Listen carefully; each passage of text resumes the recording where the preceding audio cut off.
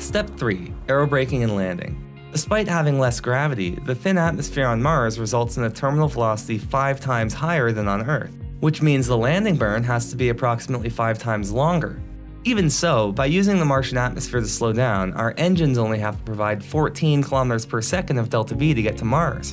The Moon doesn't have an atmosphere to slow down against, so getting there would require the engines to provide the full 15 kilometers per second of delta V needed for the mission. So this is why it takes less propellant to get to Mars. When using friction in a planet's atmosphere to slow down, it's necessary to strike a balance between your current speed and the density of the atmosphere you're aerobraking in. The faster you're traveling, the thinner the atmosphere needs to be to prevent overheating. Only once you've slowed down can you afford to sink deeper into the planet's atmosphere where the air is more dense.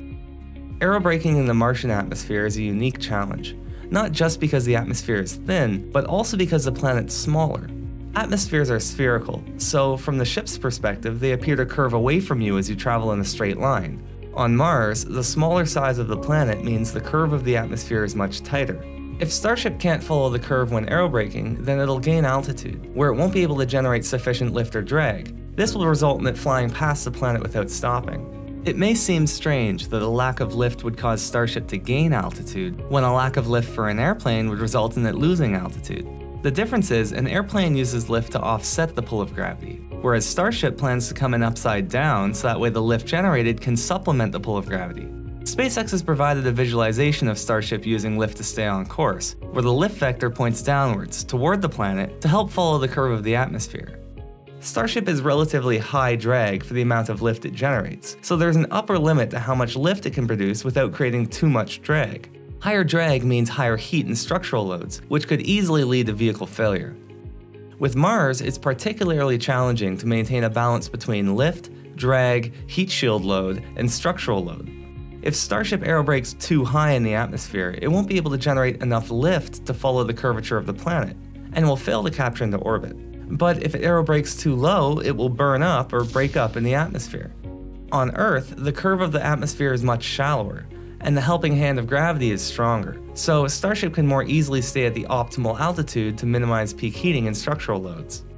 In summary, although it takes more energy to get to Mars and to the Moon, it actually takes less propellant thanks to the clever use of aerobraking in the Martian atmosphere. The trajectory you take can have a large impact on your approach velocity though, so let's see how fast we can get to Mars before aerobraking becomes too difficult.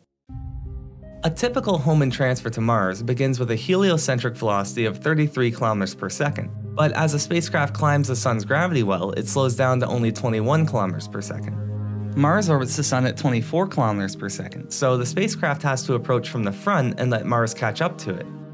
The difference in velocity between the spacecraft and Mars, known as the approach velocity, is what has to be corrected for by the aerobraking maneuver.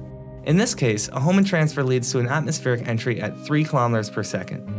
As discussed, the average Hohmann transfer to Mars requires 260 days to accomplish. You could get to Mars in just 180 days by traveling 1 kilometer per second faster. Or with even more propulsion, you could get there in as little as 120 days, but this extra velocity makes it harder to land safely on arrival.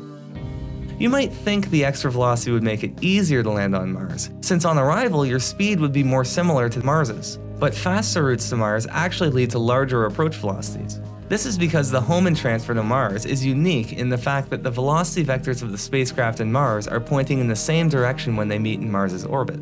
On shortened transits, the velocity vectors point in slightly different directions, and this difference increases the more the trip is shortened.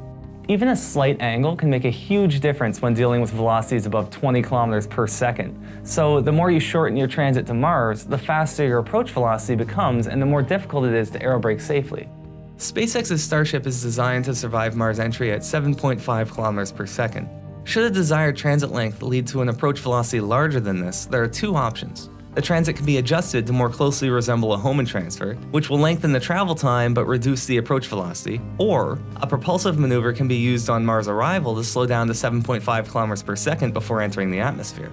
Slowing down propulsively on arrival would require bringing significant amounts of additional propellant, which would drastically reduce the mission's cargo capacity.